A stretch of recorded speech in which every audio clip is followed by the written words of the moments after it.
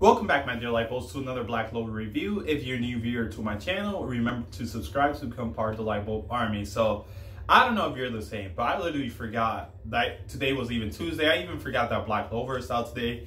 This is why it's very important for me to be on my Crunchyroll app sometimes, because I'm like, wait, Black Clover episode whatever. I'm like, oh wow, yeah, that came out today. Now, this is the thing, I'm gonna be truthful with you. I'm not the biggest fan of this art so far. Some elements of it are good, some elements I don't really care for. And this episode was alright for what we got, right? It was not no phenomenal episode or anything like that. And I think a lot of Black Clover fans are in the same boat as me with how they feel about the anime. And then some Black Clover fans are just fanboys and they're just like, I love everything. You know how it is, right? And one of the best comments somebody left on one of my videos, Black Clover videos, they were like, you cannot please everybody, which is completely true. And I don't try to, right?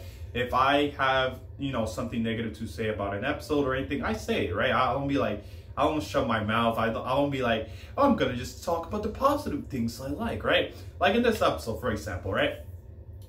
This episode, I have no problems with any anime episode where we get talk and dialogue, right?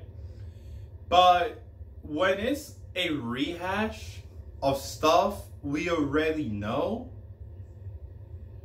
is it really necessary?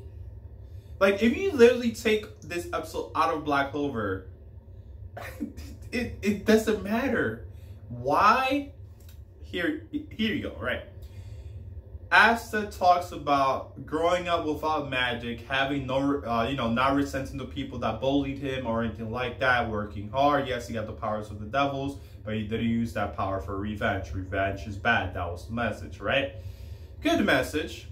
But then we got the devil believers. We get another flashback of Dazu, which is just like how she met Bo. And I'm like, at this point, it was not really necessary. We already know what she went through.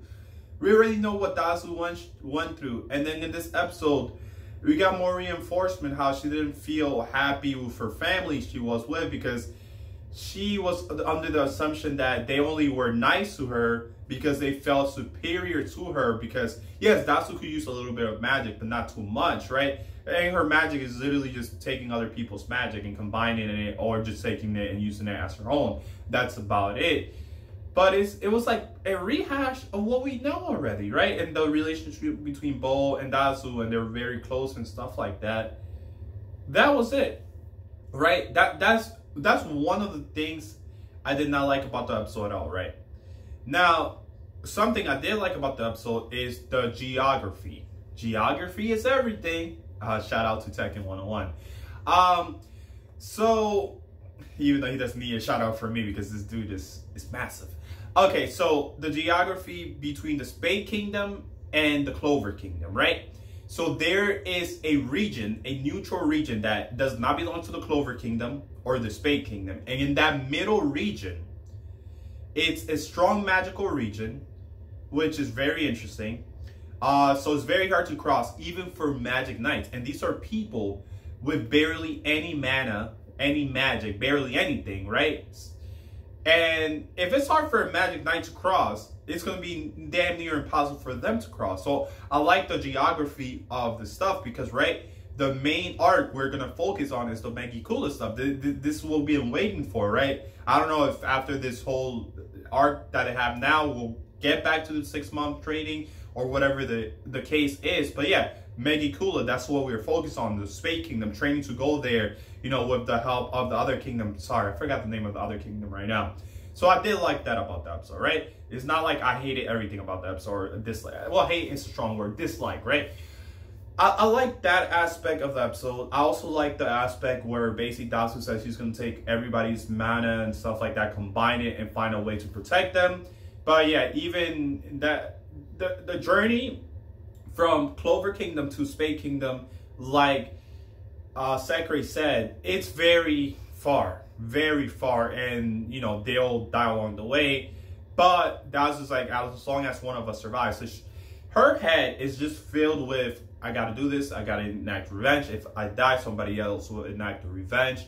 I do gotta say it was kind of creepy when they were like, Master Asta. I was like, whoa. I actually did not expect that, but it makes sense because they are devil believers, but it still was unexpected. I thought they were going to like stop him or something. No, they were started bowing down to him and stuff like that, obviously, because, you know, they see Asta as their own, right? In terms of Asta went through the same ordeals they went through, and then he got the power of the devil, and now they also want a power of a devil, not Asta's devil, right? Of a devil, right? Which is very interesting. Now, what I'm looking forward to really is the mega cool stuff. I don't know when we'll get that. More about that exploration, the hierarchy of the devils. Remember, we had the word soul devil, right? And I wanted to know more about the hierarchy because the word soul devil and Asta's devil had a little talk when the word soul devil died, right? You know, who is the devil king and all this stuff. Like, I'm really looking forward to all this stuff. From what I hear in the manga, which I do not read, they're still in the mega cooler stuff. So I don't know. I don't know if that's gonna be the last arc for Black Clover. I doubt it. But if, you know, this whole devil ordeal gets settled and stuff, we get the hierarchy and all this stuff, all the information, their realm, the dimension, whatever they come from. It's like, what can they do next is what I'm thinking of, right? Towards the end of the episode, we got Yami and Magna, so they're there to stop them from going to the strong magic region, which it's a very good thing. Like, the majority of, I say 99% of them are gonna die, right? Even with the help of Dazu combining all the mana and all that stuff to make like some shield or whatever. Yeah, the majority of them were gonna die regardless. So I think maybe next week's episode they'll stop them, and maybe that will be the last episode of this Dazu Bolt arc. I'm hoping, or maybe one more episode after that, and then we see the aftermath of things, right?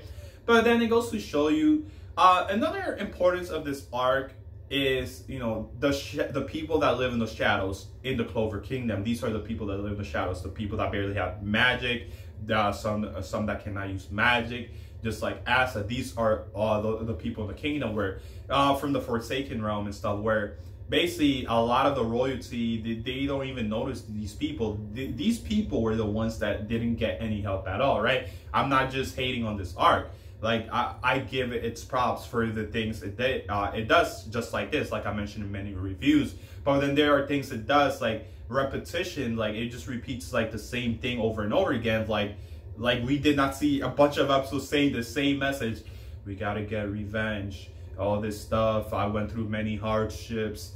like in this episode, literally, somebody said, I went through many hardships. Somebody else said, me too. There's somebody dude up the hill said, me too. Yeah, me too. I remember it. I'm like, bro, all of you did. We know. Somebody's house got destroyed. Somebody's pig farm got destroyed. Overtaken by the pigs and stuff on some animal farm. Yes, we know, right?